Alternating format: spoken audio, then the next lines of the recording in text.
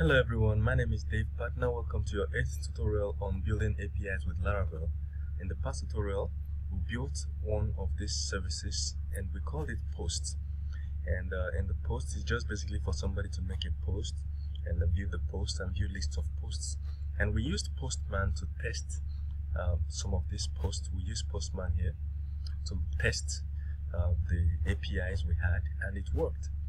And the next thing we want to do is to create the user service.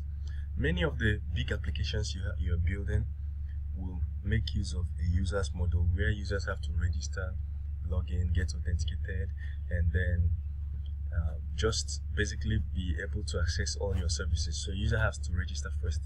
So that particular kind of service is a little tricky because you need to identify the user and of course give a user a token, a series of string that you will use to identify each of their requests. You know, this kind of API, the way it works is that a certain user hits your browser and then logs in. Then the whole information travels this way. They hit a user API endpoint, and it comes here, hits a user service, and the user logs in. And once not basically logging in, the user gets authenticated. Then you generate a string. There's a string in their profile. Let me show you. That string, they will use it, they will attach it to any here's the string, API token. So they have to attach this string to any requests they are making on the website.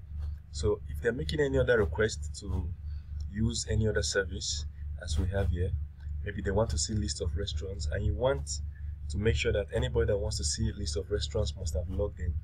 Among all the details they are sending to view list of restaurants, they have to send that API token. And as you can see, the API token is unique to every user. It's very unique. So every time somebody sends a request to view something or submits a request, maybe want to create a new post, among all the parameters they will create, they have to send the API token along with it. So here is it. So I'll show you how to do this. I've already done this, so I'll walk you through what I did, and that is to save time.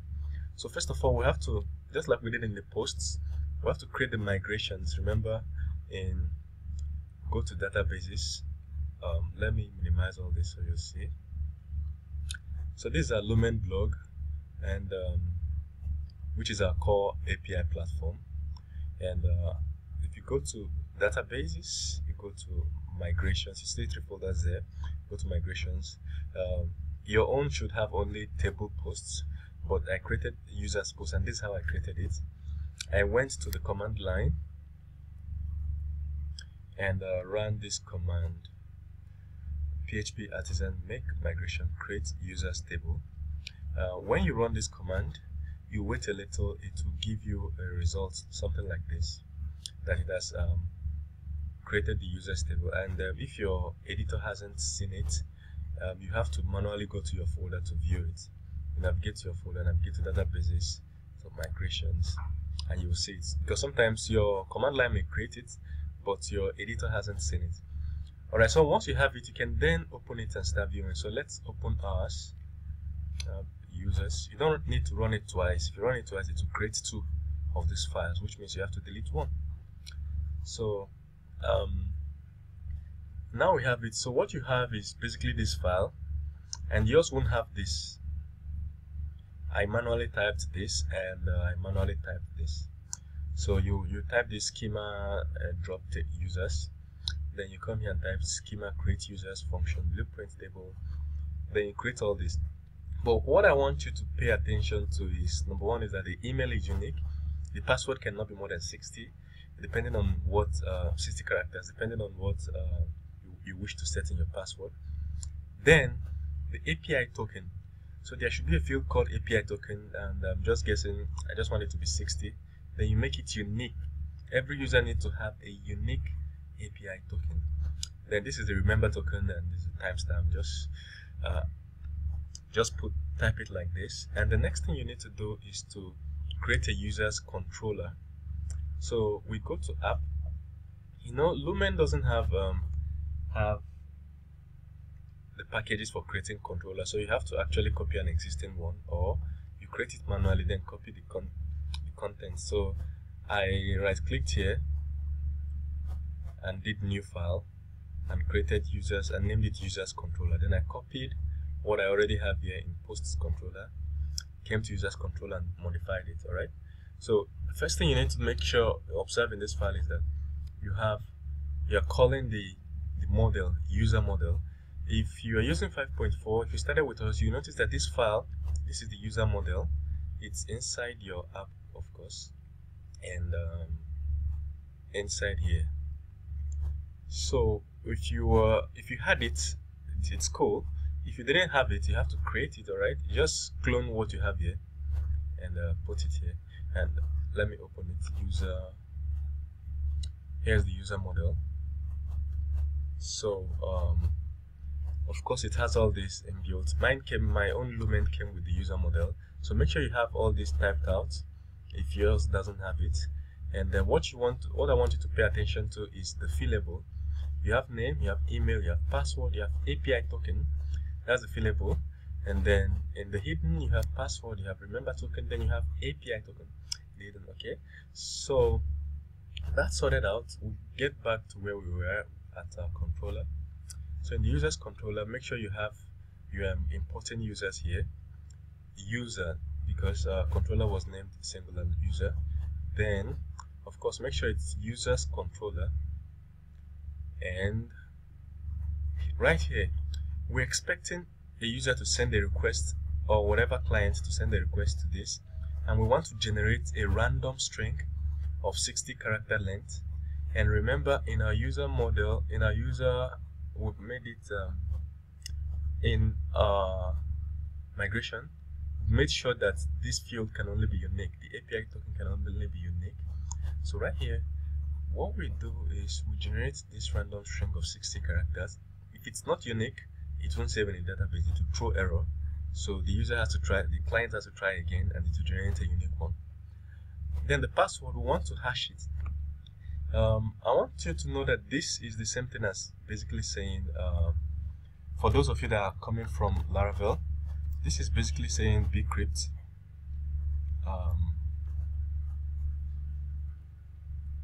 Bcrypt this way. So this guy and this guy are the same. So, but in Lumen doesn't have all the Laravel packages just like that. So if your version, if you try this first of all and it doesn't work, it throws error, then you just try this one. So mine threw error, so I used this. So let me delete this. They're basically the same. I'll show you why. So we're hashing the password because we don't want it to be a normal password, and we're using bcrypt to hash it. So, but for us to make use of this particular command or code, we have to import bcrypt here, bcrypt hasher. So make sure you have this imported, and then you have this like this. So, but if you're using the core Laravel, if you're using Laravel to follow this tutorial, then you can use bcrypt directly. It should work directly out of the box. All right.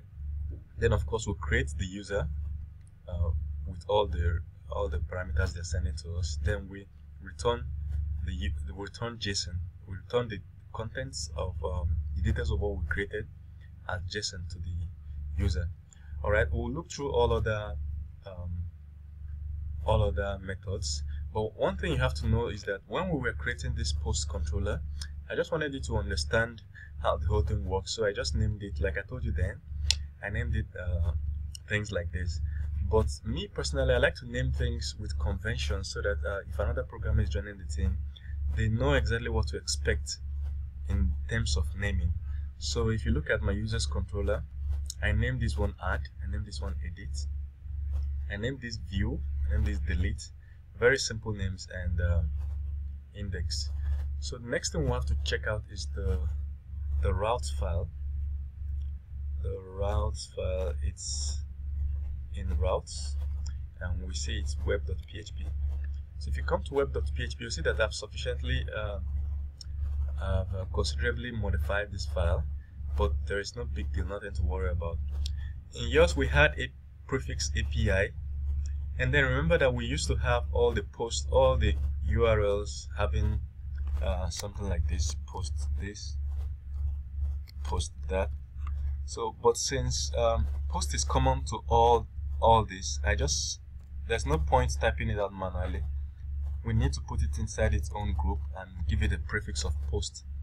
So that's exactly what we did here. We basically copied what we have here and put it here and closed it and called it as a group and added the API of posts, the prefix of post to it. So we removed all the posts in this endpoint. So it's basically still the same thing. The reason I did it is because we have users now coming in. So we did exactly the same thing with the prefix of users and had add, view, edit, delete, index, and closed it here. Then we'll close the general route. In Laravel, you can group several different endpoints and give them one single prefix, like we did here. We grouped all the endpoints and gave them a prefix. So as you can see, this guy and this guy is inside this other guy. So if somebody wanted to access users add, what they will simply type is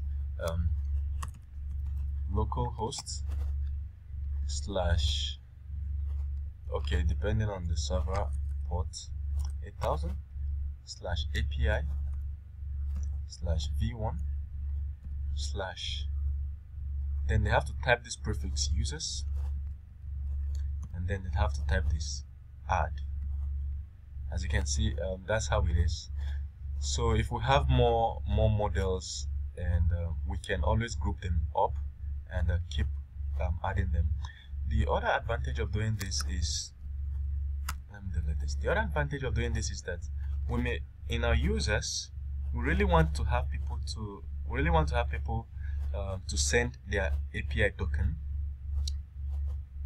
or maybe in a certain model there are some models that you want your users to send their API token along with it. You wouldn't want it to be just public. You want people to have logged in, have an API token, and send it along with any request. So here is where we can just block it and tell this particular model that we're expecting API token for any of the requests that's happening within this route.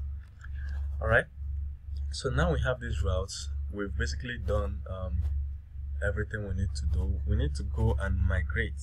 So you come back to your command line and you run php artisan migrate, and it creates this table in your database. If you go to your database, then you will see that users table is now created, and now users table is created. If you have any error running migrate, you can fix the error, you Google it, or you contact me directly. And of course, this is my email. You can always leave me an email if you have any errors, any problems at any point, or you need somebody to join your team. Alright, once you run php artisan migrate, it creates your table.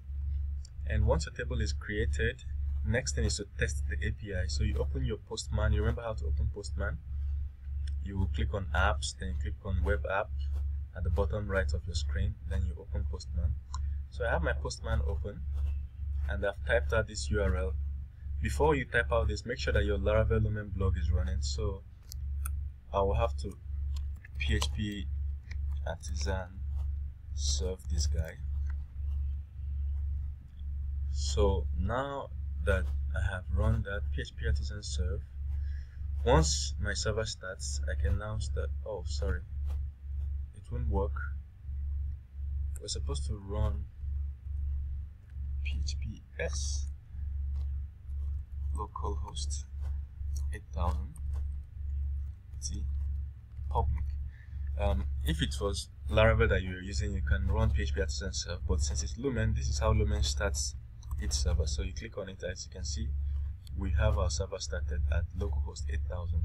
That means we can now run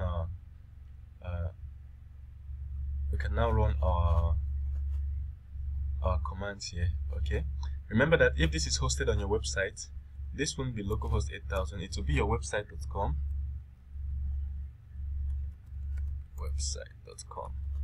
/API/that. Alright, so I'm just going to return it to what it was. /API/users/add. We're trying to create a new user. And then once you select post, if you select get, you see that this body is dead. But since it's a post request, you know why I know it's a post request? Because if I come back to my web.php, I will see that this add makes use of a post request. So I'll come back here in our postman, set it to post, and you see that the body is activated. You click on it, you manually type this guy, type name. You remember the parameters we're expecting? We are expecting certain parameters. When you check out here in our migration, you say we're expecting name, email, password, and but we will not enter API token to generate it by itself. So what we have in our postman is name, you enter name Dave partner, email, I enter my email, password, I enter John Lennon as my password. So for now, since I've already created this particular guy, I'm going to change this to Thelma Johnson or whatever. Then I'm going to change this to Thelma Johnson 1, 2, 3, 4, and then John Lennon. I can just leave these two. So once we have this in the body, we can then send. All right. So we're expecting it to return this to us. So I click send. If it's successful, it will return successful message to us. If yours is taking time like this, it means your server is probably not really running perfectly. So let me test that my server is running well. If it's taking time, it's your server that's delaying. So as you can see, immediately I typed something on my keyboard, I clicked on my command line, typed something on my keyboard, it started running again. So the server kind of woke up, and as you can see, it has received a request on this from our postman, and it has given us a return. So this is what it returned to us. Thelma is user number 2, and this is what we created, and this is it. Alright, and if you have an error, remember to click on preview. Preview will give you exactly what a web page has.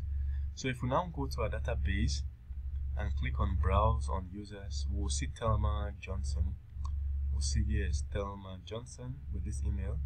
The password is hashed, and then there's a unique API token created for Thelma Johnson. Alright, so that is how to create a user registration module or service for your platform, your web service platform, microservice platform.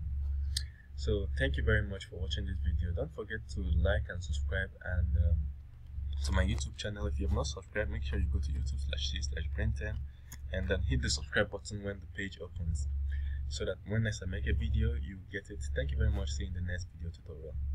Here's the subscribe button.